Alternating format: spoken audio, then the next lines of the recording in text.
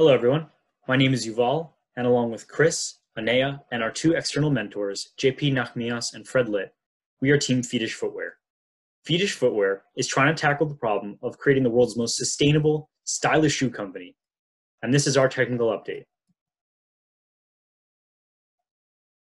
Shoes are one of the most ubiquitous inventions that people have ever created. They allow us to travel farther and faster than ever before. And if you've ever seen someone's shoes, you know that they tell a story. People really love their shoes, so much so that in the US, the average person by the age of 20 owns at least 10 pairs of shoes or more at a given time. They also tend to buy between 1 and 2 new pairs of shoes per year, sometimes throwing them out and sometimes just letting them build up. This creates a ton of waste. On average, the United States disposes of at least 300 million pairs of shoes per year. These shoes are made of many different components, which makes them really hard to recycle. The uppers are typically made of something like leather, while the insoles are made of some sort of foam or synthetic material. The midsole is usually made of rubber or foam, and the bottom sole is made of rubber. Now that we've discussed the problem, we're going to take a look at our solution. What if I told you that you could have a new pair of shoes whenever you want, that not only saves money, but also is way better for the environment? Our shoes let you swap out the color whenever you want and even replace worn out components. Because if something's broken, why would you throw it out? You should fix it. Our main design utilizes a T-slot inside the sole. Here you can see a cross-section of some different designs we've been working with. One of the issues we've been trying to solve is how do we keep the seam between the upper and the sole consistent? We are currently down to our final 2 designs, one of them utilizing a lip which firmly grasps the upper, and the other uses a mechanism which looks like a Christmas tree. It's designed to be a snap-fit mechanism. We are currently trying to enter and combine 2 different market spaces. The first is the sustainability market. Currently, Allbirds dominates this market with their wool runners. They try to use the minimum amount of materials, which are all supposed to be sustainably sourced. The uppers are made of wool, and the soles are made of bio-based TPU. However, their shoes are not recyclable. Adidas, on the other hand, is trying to target the recyclability part of it. Their shoes are made of a recycled plastic from the ocean. The other market that we're trying to enter is the market of shoes that can come apart. Currently, there's one company in Taiwan called Rudis, which utilizes a zipper mechanism. Another company is American-based OneSole, which is actually a Shark Tank product, aimed at developing women's shoes which have replaceable tops. Lastly, there's a company called ACBC, which is out of Germany. They also utilize a zipper mechanism. However, having so many materials on the upper means that they're very difficult to recycle. Our next step was to take a look at what patents currently exist on the market. As it turns out, there's quite a few patents for shoes which can come apart. However, there are none that utilize our T-slot mechanism, which gave us some confidence. We filed our provisional patent application and hope to pursue a full patent. With our idea ready to go, we then wanted to do some market research to see what kind of shoes sell the best and figure out how we were going to design ours. Based on tons of research, we determined that the age group we're targeting, between the ages of 18 and 26, tend to buy shoes which are comfortable everyday wearers, sneaker-type shoes which allow them to do just about anything. Moving on, we'll talk about the design of the shoe, namely the connection mechanism ideas we came up with, as well as the aesthetic design of the shoe. We each started the design process by coming up with 15 connection mechanism ideas each. These were ideas that could be as outlandish or as conventional as we wanted, from glue to screws to straps and Velcro. We reviewed each other's designs and narrowed down our favorites based on feasibility, ease of connection, how strong we thought they'd be, and how easy they'd be to make. We also chose designs that we'd hope would be simplest in terms of material requirements to allow for easier manufacturability and recyclability. We ultimately decided to run with connection mechanisms that involve 3 parts: an upper, insole, and sole. An upper made of cloth or leather and other auxiliary materials with holes on the bottom is what the user wears around their feet. The bottom of the sole is split into 2 parts, an insole which is in direct contact with the user's foot and a sole which is in direct contact with the ground. The shoe is assembled by inserting the insole into the upper and then connecting the entire assembly via connection mechanism, which will be discussed momentarily. Moving on to our most up-to-date connection mechanism designs, the images outlined in red here depict the two initial prototypes that we focused on.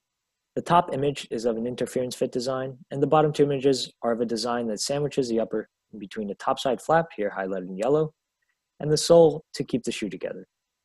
The design in the middle, outlined in green, shows our quote-unquote slide-through design, which uses an insole with a rail highlighted in red to anchor itself in the sole section highlighted in blue. The insole is inserted into the upper, and the assembly is slid into the sole. Ultimately, we found that a combination of sliding rail and interference fit designs would work best. The design on the right, outlined in blue, combines both designs by utilizing the slide-through mechanism to anchor the parts together and using the extrusions to seal the seam between the upper and sole from dirt and debris.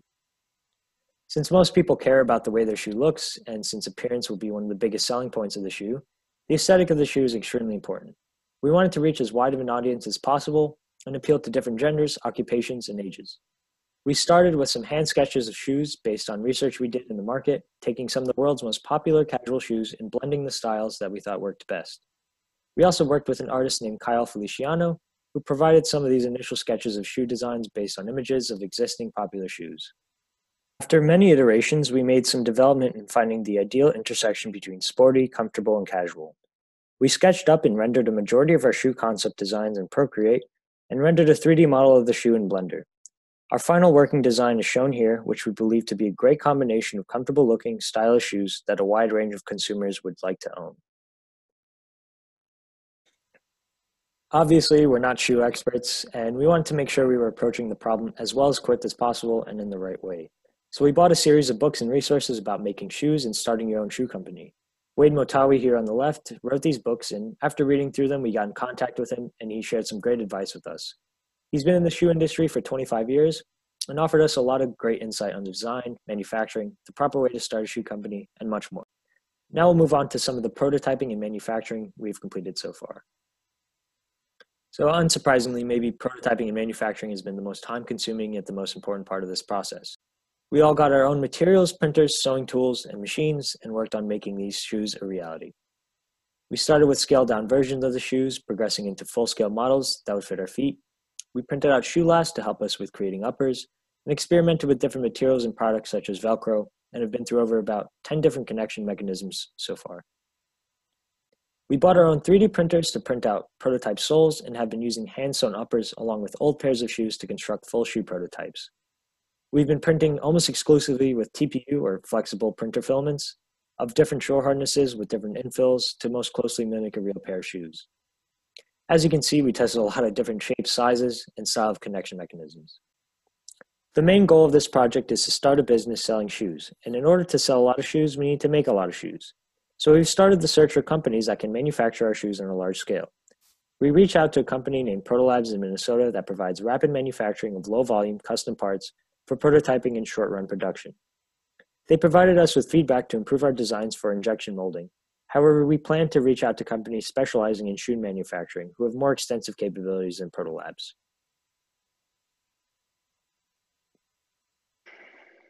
Hi, everyone. I'll start by describing our provisional patent application process and the steps we took to file our PPA. The first step in getting our intellectual property protected was to talk to some actual patent attorneys and experts in the field.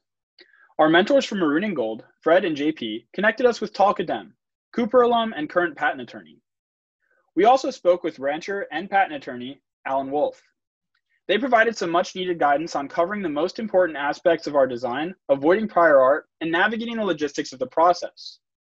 After weeks of deliberation, drawing, editing, some suggestions from Professor Lima, and reading through the entirety of Patent It Yourself, we filed our provisional patent application together. We ultimately filed our PPA with the USPTO a few weeks ago. Here's the first page on the left of the official PPA we submitted, and next to it, the standard provisional patent application cover sheet, where we had to outline biographical information and some information about our invention and the application itself. Technical drawings with clear labels and descriptions are important to the entire patent process, as Rancher Wolf has been cluing us all in on. In total, we had over 25 pages of labeled technical drawings, just like you see on the screen, and 5 pages of specification documents where we talked about each of these drawings in detail. The most important components to emphasize were parts of the connection mechanism, the different iterations, and especially the ways in which our invention is better than prior art. Testing is also obviously a very important part of this entire endeavor. If we can't prove that our shoes are safe and that they work, no one will buy them. As such, we've conducted a ton of materials testing already. Here you can see that we've printed different pucks of TPU with varying infill densities and Shore hardnesses in order to test the strength of the material. We've also printed out several different versions of small and full-scale connection mechanisms to test out the strength of the connection. Finally, we've developed a few actual shoe prototypes using Converse and Adidas uppers in tandem with our sole and insole connection mechanism. Pictures here are after some use, specifically with the Adidas prototypes, and with some testing of typical flexures of the foot in the Converse prototype. We plan to develop testing metrics and conditions for success and failure with research and info from experts like Wade. Finally, we can't hope to start a shoe business without talking about our business plan and our branding. Branding and coming up with our business plan has been particularly challenging. None of us are artists and none of us have our MBAs.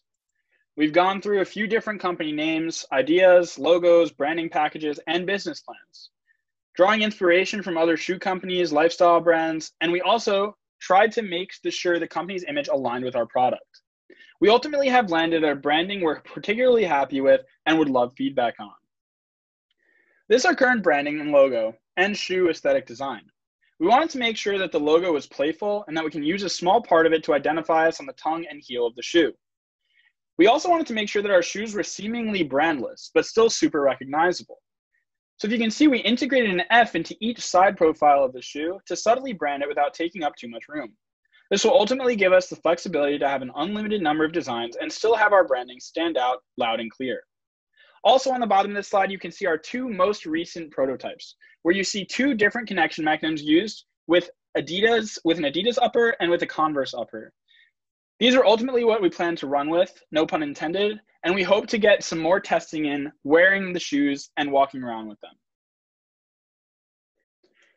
Thank you all for your attention. Huge thanks to our M&G mentors, JP and Fred, patent attorney Tal Kadem, rancher Alan Wolf, Mr. Wade Motawi, and Professors Dell, Lima, and Luchtenberg for all the help and support. Also, huge thanks to M&G for the incredible grant and SolidWorks for providing us with professional licenses. Thank you all, and we're open to your questions.